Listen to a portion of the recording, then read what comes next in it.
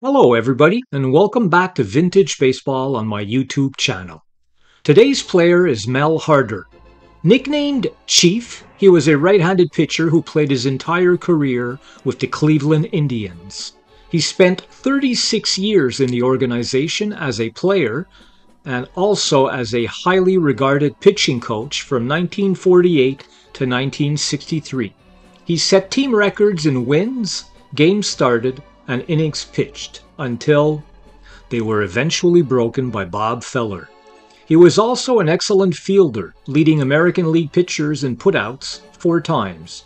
He was born in Beamer, Nebraska, and broke in as a relief pitcher with the Indians in 1928. He had an excellent curveball, hard fastball, and awesome control.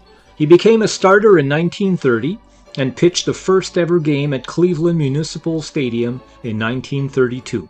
He won 20 games in 1934 and led the American League with 6 shutouts. He won another 22 games the following season. He appeared in 4 All-Star games from 1934 to 1937.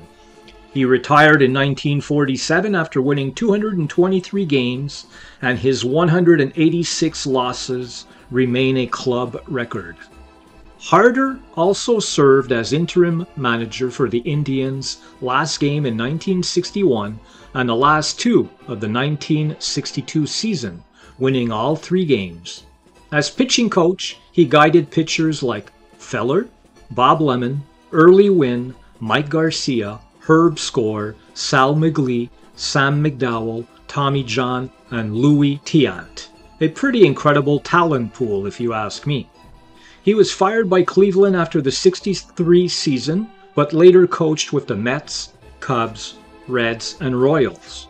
The Indians retired his number 18 on July 28, 1990, and he was named one of the team's top 100 players in 2001. He passed away at age 93 in 2002. Please subscribe and come again to my channel for more vintage baseball players.